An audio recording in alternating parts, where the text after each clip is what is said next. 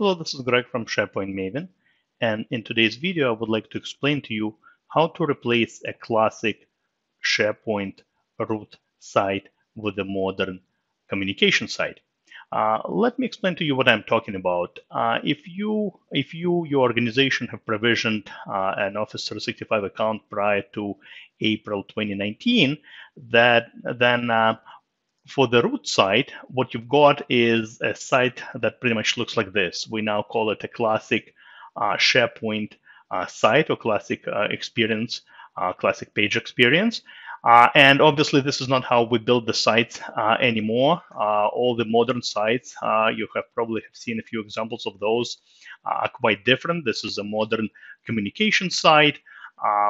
Just a few examples for you here of different types of sites. Here is a modern theme site, etc. Now, the root site, however, even though all the new sites you will be creating are modern, the root site would still be stuck in this classic look and feel. All right. Again, this only applies, to you if your organization opened Office 365 account prior to April 2019. After April 2019, all the new accounts within Office 365, they actually have a communication site template, which is this template right here by default, and you can obviously utilize the root site, as maybe the main home site of your intranet. However, the problem we have here, we cannot really utilize this root site, and the root site is usually pretty kind of attractive, URL, right? Because it's very easy to remember, right? It's usually your domain name and .sharepoint.com, all right? And all the modern sites, of course, right? They have this /sites or teams suffix with the site name after this. So there is always a strong desire to utilize the root site as kind of the main, communication site, as the main home site. But unfortunately, because it's a classic site, we cannot really utilize that, because classic sites cannot be really hub sites, and obviously they do not have all the look and feel advantages of the modern sites. Luckily, we have a fix now for that, and actually the fix has been there for a while.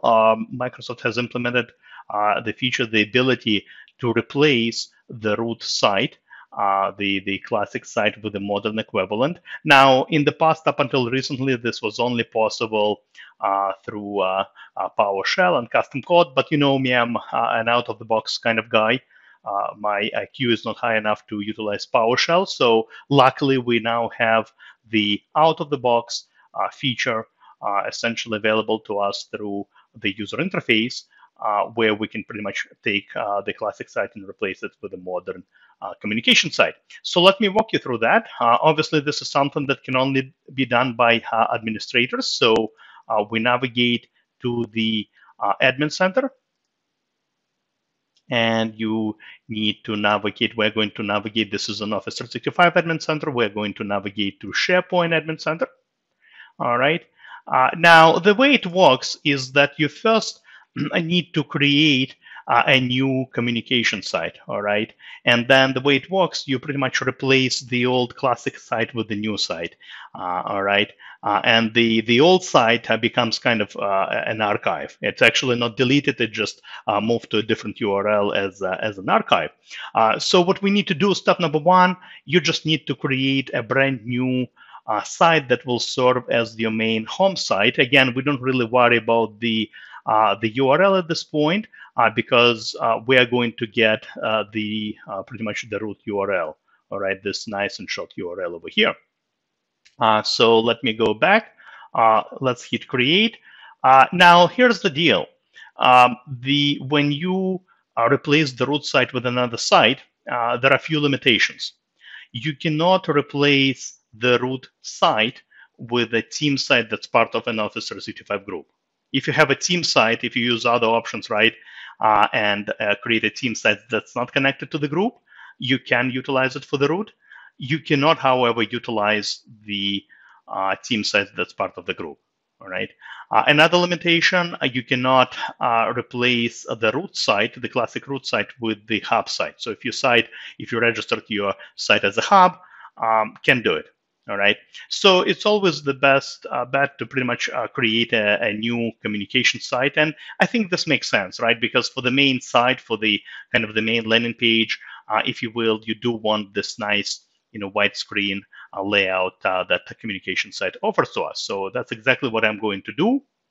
I'm going to create a name give it a name. Again, don't worry about the URL that we're getting here. This is temporary. We're essentially going to move this site to the root URL later. Of course, I'm going to make myself an admin. Here we go. And let's click finish. And we just need to wait till the site is created. Here we go. It's been created. Let's find it right here. All right, here we go. I'm going to click on this site. Perfect. So what we need to do now is, you obviously will want to utilize this as a hub and register it as a hub, but we can't do it yet. Why? Because yeah, when we replace the root with a site, it cannot be a hub. All right, we need to do it later.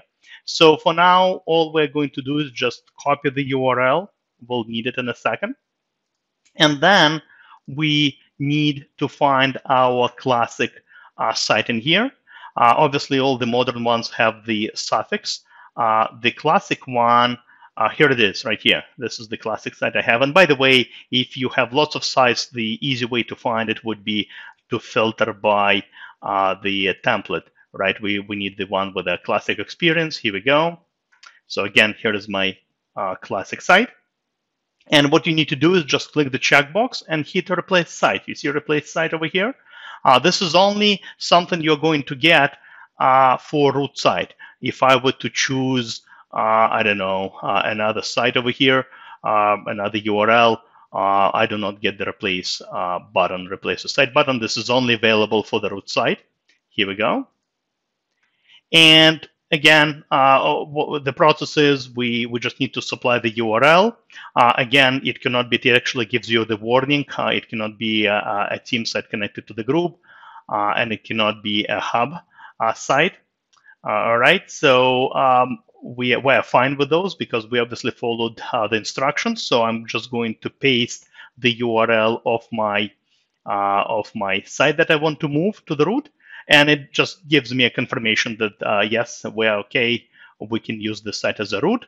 And then it just tells us over here that the current root will be moved to this archive site. So the team site that we have here essentially will be moved to this new URL, to this archive URL. So in case if you're missing on the classic look and feel, you can go then check it out. All right, let's proceed. You just click save, and right now, essentially, what's happening? It's going through. It's doing the replacement. Shouldn't take long. Let me actually refresh the screen over here, and let's see what just happened. Look at this. Here is my root site again.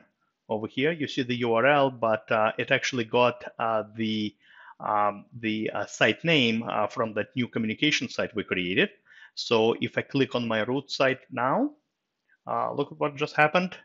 I have the root address without any suffixes or anything like that. Nice and clean. And here is my new communication site that we used to have, that we created just a minute ago. And it now took over the root. So right now, anyone who navigates to the root site will obviously be able to see this this beautiful communication site. And of course, now you can customize this site. You can now register it as a hub, connect all the other sites to the hub, etc., etc.